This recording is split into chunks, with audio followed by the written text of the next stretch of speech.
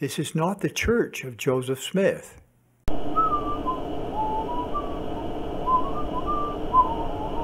Travis Wayne Goodsell. Thought I'd share with you the email I just sent to Rachel Maddow. It's regarding Utah and coronavirus.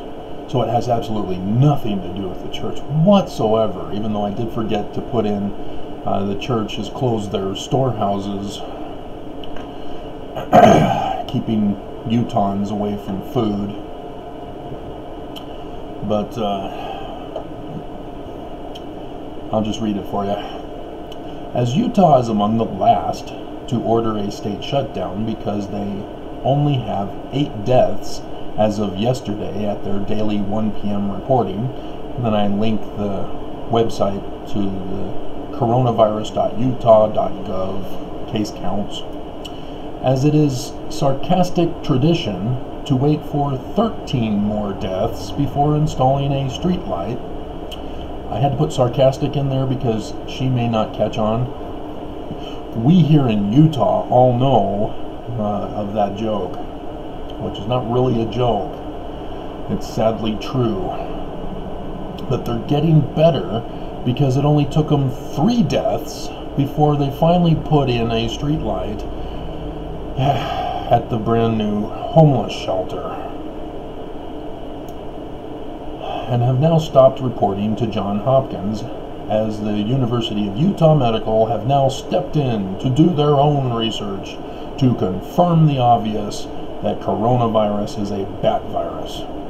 So I linked them to the ABC4 News Utah article where they confirm it's a bat virus.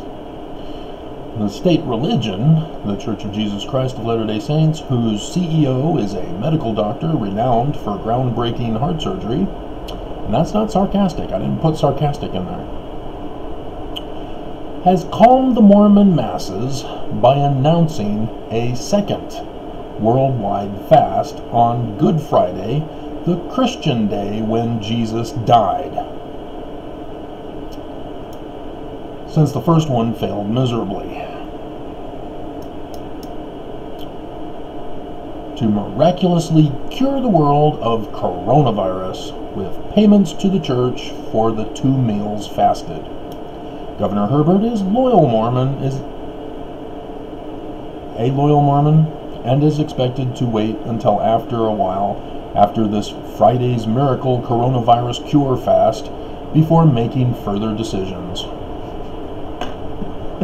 Like I said, I forgot to put in that they closed the storehouses because it's going to be cured. There's no need to give away food.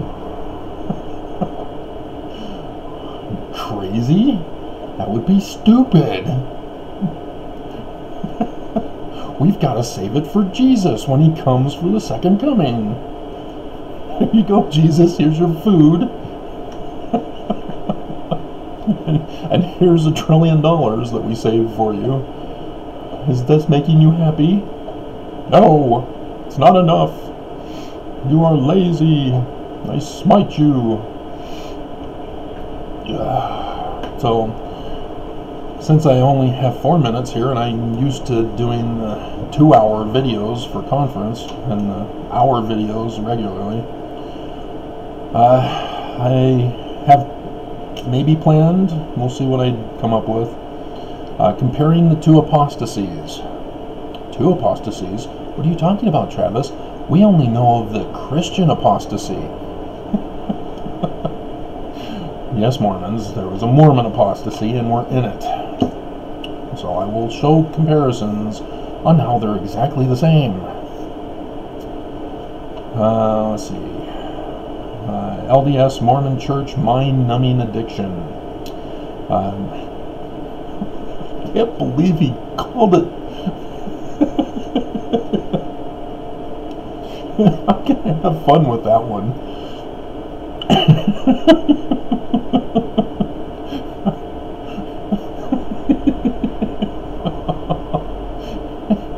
Dear, you're a mind-numbing addiction, and you, sir, are sleeping with a dog.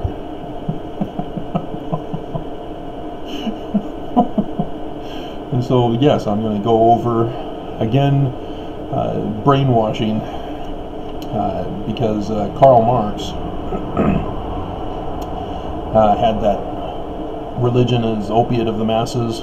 So I'll explain to you that even in the full context, he's still trashing religion,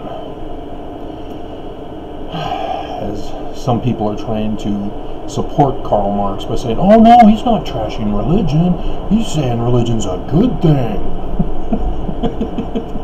Yeah, that's exactly why communist countries, don't have religion. They ban it. And so, yeah, I'll go over that one, which I see I have zombies listed in here. After all, that Mormon goddess, who's now trapped in jail because of coronavirus, and they have to get a new judge, and she has to get new lawyers. But, hey, you killed your husband. You killed your kids because you thought they were zombies.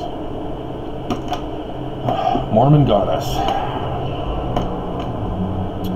So, yeah, that's what I'm thinking about doing for today. I still need to watch the Little Redheaded Girl show.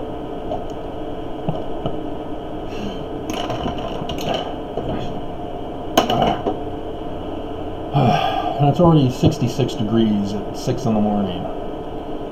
And I've got my air conditioning blowing full blast, so I'm not feeling the effects yet, but it's going to be one of those days.